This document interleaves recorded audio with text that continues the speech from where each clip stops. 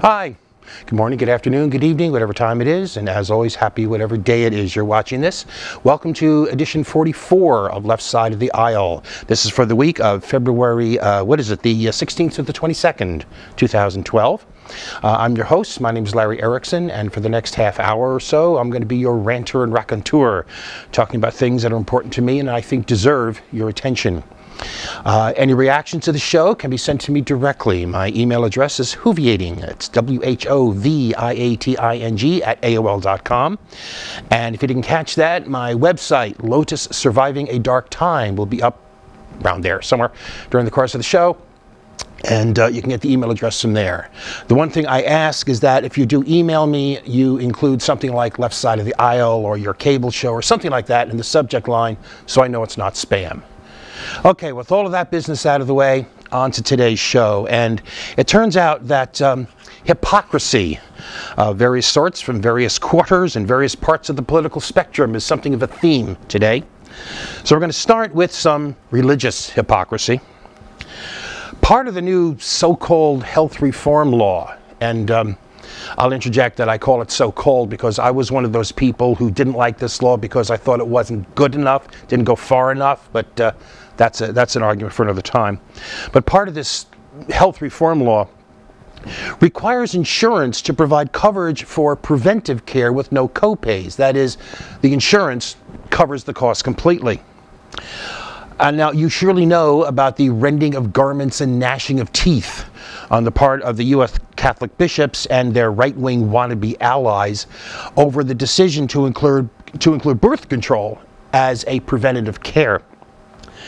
Now, the original proposal excluded directly religious employers like the Catholic Church itself, but did not exclude employers of religiously affiliated organizations like a Catholic church or a Catholic university.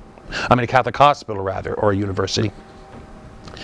Well, the bishops started screaming that this was an attack on religious freedom and even an attack on religion, which, interestingly, meant that the Catholic bishops are arguing that Catholic doctrine is equal to the definition of religion, which is a pretty revealing comment. But leaving that aside, the more important thing here was that these arguments were eagerly seconded by the reactionary right, which pretty much is equal to the Republican Party these days. They were dreaming of all of these Catholic voters they were going to get as the result of joining in the screeching. Well, the White House responded with what's been generally described as a tweak of the regulations. They put the burden for covering contraceptive care on the insurance companies rather than on the employers, in any case where the employer could claim a genuine religious objection. All right, was that a reasonable compromise? Well, considered in isolation, apart from everything else, sure, it was reasonable. To the women, it's invisible. It's still covered with no copay. And if they were dealing with reasonable people, that would be the end of it. But out in the real world, they're not dealing with reasonable people. And of course, that wasn't the end of it. Which means it was actually a terrible idea. First, because repeated polls have shown that a majority of Americans and an even bigger majority of Catholics approved of the original policy. And what this does is it proves yet again that Barack Obama really is not capable of standing up to the right wing. He's great at standing up to the left. He's great at thumbing his nose at those to the left of him as nothing but whiners. But he most times has no stomach for a fight with the right. In the face of all their blathering and blustering, he compromised even when a majority of people were on his side. Second, this of course did nothing to appease the bullies. The New York Archbishop Timothy Dolan, he's actually the head of the U.S. Conference of Catholic Bishops, he dismissed the change as nothing more than a first step in the right direction and later derided it as a hill of beans. The conference itself responded by demanding a complete surrender, a complete revocation of coverage of birth control. They argued the decision to ensure that women have access to contraceptives, quoting, remains a grave moral concern. The Goppers in Congress chimed in. They want to pass legislation that would allow any employer to deny birth control coverage to any employee if that coverage runs counter to their religious or moral objections, or apparently if they in any other way find the whole idea icky. Why can't the White House get it through its head that bullies can't be appeased? Backing up only encourages them to step forward, which is exactly what they did. There are three things we need to make clear here. First, we have to remember this is not about abortion. This is about birth control. The Catholic Church is saying it should have the legal right to interfere with the ability of any of its employees to obtain birth control. Interfere because you're making it cost more if it's not covered, which means it has to be paid for out of pocket. For some time, abortion rights advocates, advocates of choice, have been saying the real issue isn't abortion, it's birth control. That's the real bottom line, birth control, because it's anything that gives women autonomy over their own bodies. The Church has now proven that contention beyond any reasonable doubt. I mean, you'd figure, wouldn't you, that the Church would be in favor of contraception. The more contraception, the fewer unwanted babies. The fewer unwanted pregnancies, the fewer abortions. But you'd be wrong if you thought that. The real opposition, both from the Catholic Church and the much of the right wing, is to anything that can make women be other than baby factories. All right, second thing to remember. We're not talking about church employees here, okay? We are talking about church-affiliated institutions. In many cases, the people who would be affected by this are not Catholic. The Church, in essence, is demanding the right to impose its religious beliefs on its employees regardless of theirs. If being Catholic is not a job requirement, if holding to Catholic doctrine or Catholic ideology is not part of the job description, then it cannot, it must not, logically it should not, be a condition for any health insurance that's available to you as an employee. And finally, third, the gorilla in the room. And this is just the latest instance. I'm quoting from a news article here. The bankruptcy hearings for the Archdiocese of Milwaukee have revealed more than 8,000 previously unreported cases of alleged sexual abuse of children, according to one attorney representing the victims. The charges cover a span of 60 years and implicate a group of 100 alleged offenders, including nuns, church workers, and some 75 priests. 570 victim survivors have already filed claims in the case. I'm going to quote something, a source that I would assume the Catholic Church is familiar with, the Bible. This is actually from the King James Version, Matthew 7, verses 1 to 5. Judge not, that you be not judged. For with what judgment you judge, you shall be judged. And what measurement you mete, it shall be meted against you again. And why beholdest thou the mote that is in thy brother's eye, and considerest not the beam that's in thine own eye? Or wilt thou say to thy brother, let me pull the mote out of thy eye, while behold, a beam is in your own eye? Thou hypocrite! First cast out the beam from thine own eye, then you will be able to see clearly to cast the mote out of thy brother's eye. In this case, a beam, by the way, in case you don't understand, is like a wood beam, like a rafter. The Catholic Church in this country, the church hierarchy in this country, doesn't have a single beam in its eye. It's got a whole barn's worth. The Catholic Church hierarchy in this country, quite frankly, is not in a position to make moral judgments about the behavior of anybody else. And their opinion on this matter should be completely and totally ignored.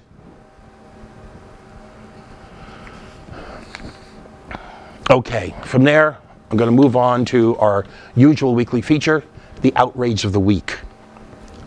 Now, first, I have to give a footnote to last week's Outrage of the Week. That referred to a report by the Bureau for Investigative Journalism that documents hundreds of civilian deaths due to the U.S., which really means the CIA, drone attacks in Pakistan. That included cases of deliberate attacks on rescue workers and funerals.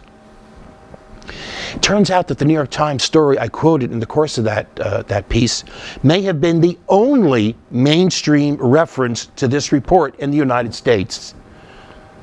A study by a media watchdog group called FAIR, a review of news databases, shows only that story, a story at antiword.com, and a story on Democracy Now! So add to the outrage, you can add the fact that this story was ignored, if not actively suppressed, by our oh-so-self-righteously independent news media. All right, but this week, though, we're going to consider the story of one Harold Wayne Hadley Jr. He's 19 years old. He's a straight-A student at Jones County Junior College in Ellisville, Mississippi. Recently, he was sitting in the men's room in the school library. He was doodling on some toilet paper, and he wrote, "I passed a bomb in the library." Which, in a rational world, anyone finding that note in the men's room on a piece of toilet paper would know he meant he passed gas. It's not a rational world. Someone found this note, gave it to a teacher who recognized Hadley's handwriting, and all hell broke loose. 11 emergency agencies responded to the school, but of course, there was no bomb. And what I frankly expect was an attempt to, you'll pardon the pun, cover their asses about this insane overreaction.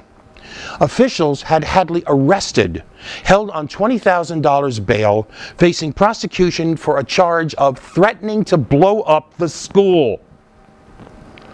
If it's convicted, he faces 10 years in prison and a $10,000 fine. Our paranoia is now so deep and so ingrained that Hadley is faced with 10 years in prison for a fart joke.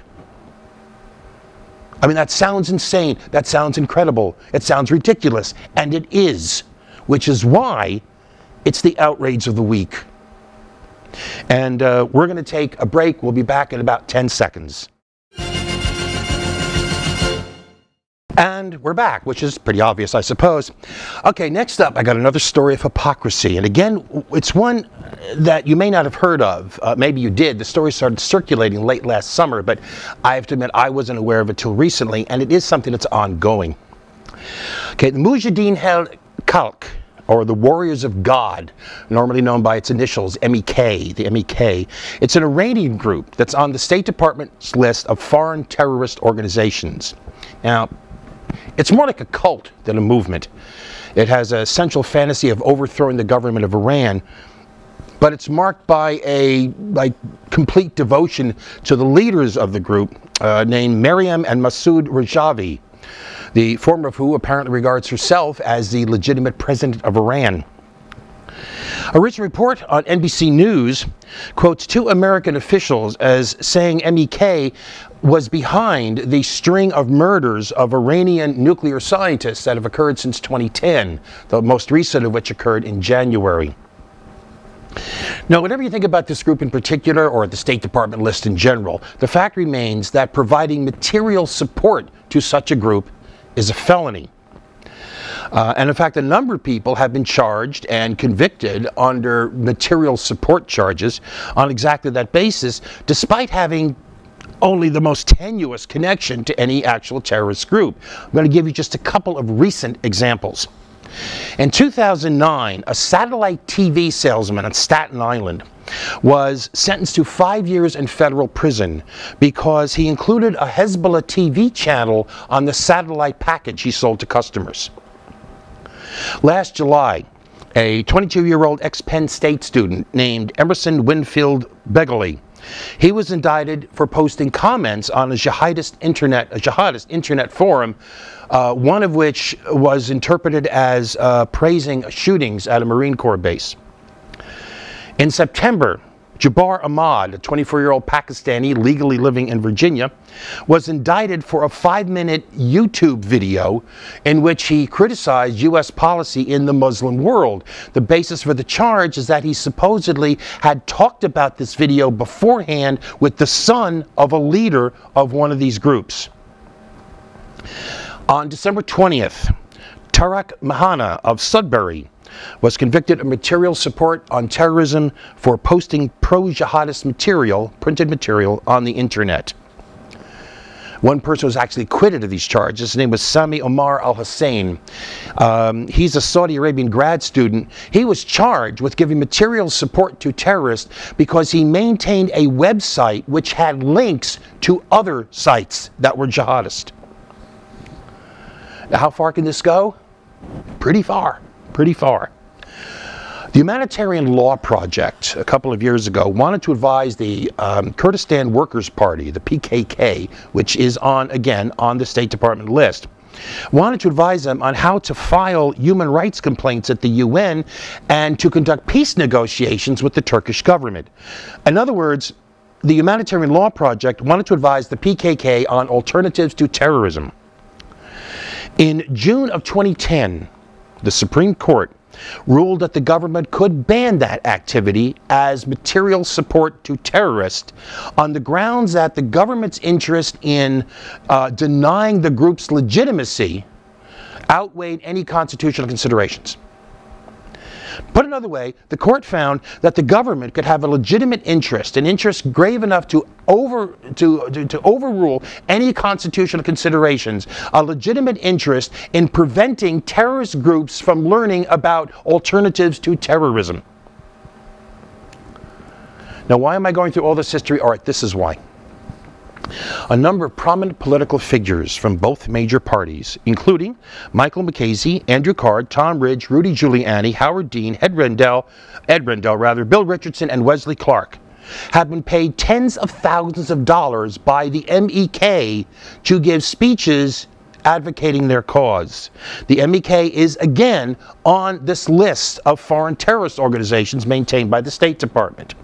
Now, not only have these people been paid money by the MEK to advance its cause and to try to get it removed from the list of terrorist groups, they've openly acknowledged repeatedly meeting with leaders of that group. Now, based on those other cases, how much more obvious could material support of a terrorist group be?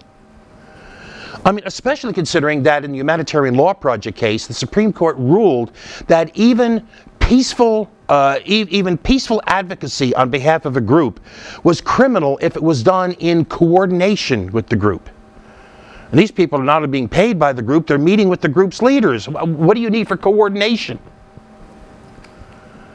I mean, based on those other cases, what possible justification is there for Rudy Giuliani, Howard Dean, and the rest to be walking around free, collecting their fat terrorist paychecks, making speeches, going on TV, going to their fancy parties and all the rest, while people you never heard of face years in prison for doing far less? Question answers itself. People you never heard of. They're the ones who are investigated, they'll be indicted, they'll be prosecuted, they'll be sent to prison. But Tom Ridge? Wesley Clark? I mean, the very idea of prosecuting such well-connected, important people is unthinkable. It can't be broached. I mean, people in authority wouldn't even think of it. It wouldn't occur to them to prosecute these people. Now, note well, I am not saying that Rudy, Howard, Tom, Wesley, and all the rest of the gang should be in prison. I'm saying those other people shouldn't be. But be that as it may, it's hard to imagine anything that could point up more clearly the corruption at the heart of our supposed justice system. The unknown go to prison, the elite go to parties. Now, this is not new, okay? It's not new. There are a number of variations on the image of the law as being like a spider's web that can catch the little fly, but which a bird can smash right through. And some of those references go back to ancient Greece. But that doesn't make it any the less corrupt. And there's one more thing about this. That same NBC News report I mentioned at the beginning of this item quoted those two officials as saying the MEK is financed, trained, and armed by Israel's Secret Service, which by definition would make Israel a state sponsor of terrorism. But that's okay, it seems. Causes no upset in our halls of power. Because you see, the MEK's terrorism is aimed at Iran. So in addition to everything else, Giuliani and the rest are safe because they're working for the good terrorists. The terrorists who are on our side. The terrorists whose terrorism is good terrorism because we don't like the people these terrorists intend to terrorize. How much more corrupt can it be? All right, going to move on now to an occasional feature, that sometimes comes up here. It's called Everything You Need to Know. And in this case, it's everything you need to know in 2 sentences about how the right wing thinks of you.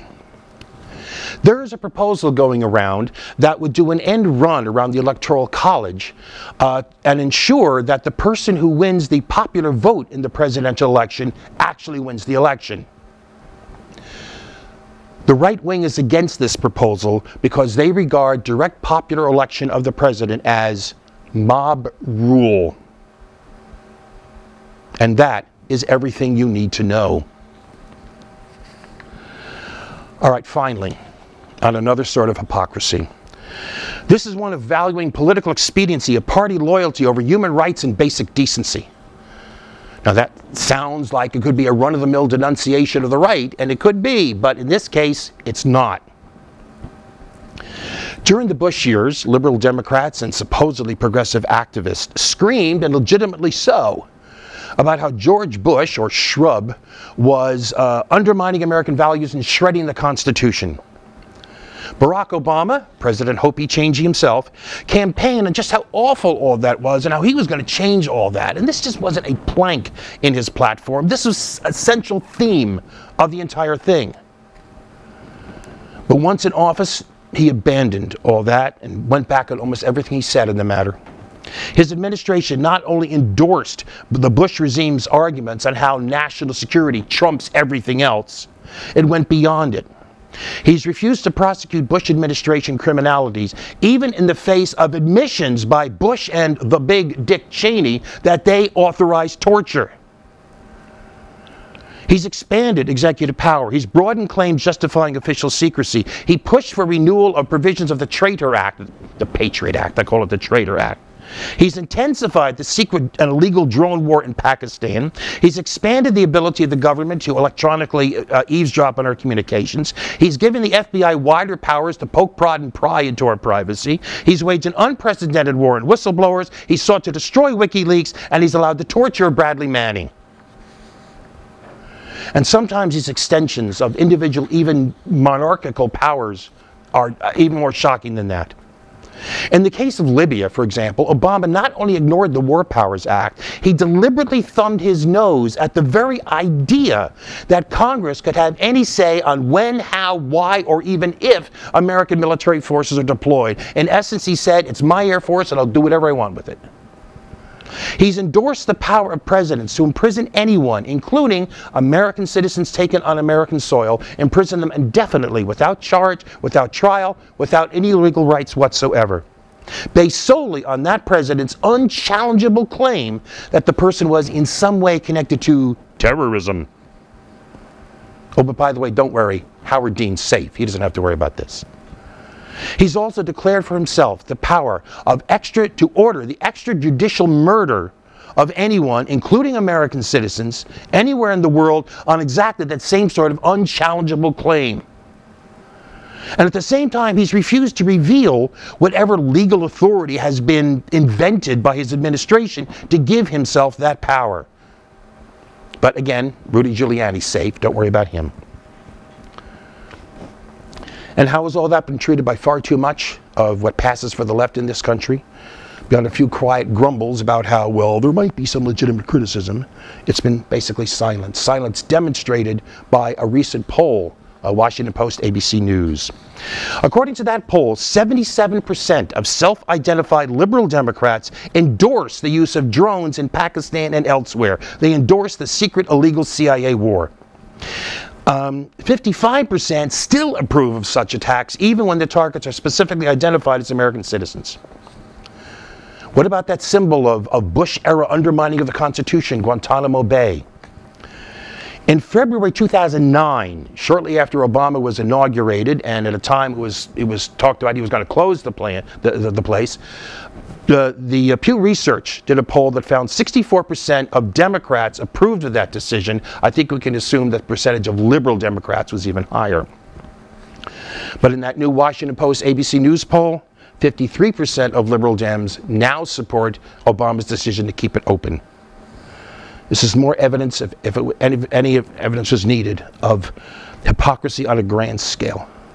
A scale that envelops an entire political party and even more importantly, envelops far too many people who denounce the immorality and illegality of the Shrub years, but now find the chant of elect more Democrats drowns out the whisper of conscience. Evidence says that for a large segment of what passes for the left in this country, that old right-wing charge that their opposition to Bush was based on political expediency and not commitment is actually true. I agree with Glenn Greenwald, who said that these people, these hypocrites, these trimmers whose morality depends upon whether or not the president has a D or an R after his name, do not deserve to be listened to. They do not deserve to be believed. The next time, when quoting him, they want to pretend to oppose civilian slaughter and civil liberties assaults when perpetrated by the next Republican president. Greenwald notes also that 35% of liberal Democrats say they oppose Obama's policies of the sort I've run through here. And while that is, he says, a non-trivial amount, it still makes us a majority of liberals who are themselves a minority of the country. We are a minority of a minority. And yet somehow we must still struggle on. We've got to keep trying. There's a reason that my blog is subtitled Surviving a Dark Time. Far too many people believed or have convinced themselves that that darkness lifted in January 2009. They were wrong. Okay, there's so much I've been wanting to talk about, so much I just haven't had the time. I want to talk about Egypt, I want to talk about Syria, I haven't talked Occupy in weeks. I do want to get this one thing in about Occupy. A couple of weeks ago, just before the Florida primary, Newt Gingrich accused witless Romney of being a tool of Wall Street, and said that he, Grinch, would keep Goldman Sachs from rigging the game. The fact that he had to use that kind of language shows you something's going on. All right, I am just about out of time. There's still so much more to talk about. I will see you in a week. You just have the best week you possibly can. And, well, we'll see you next week.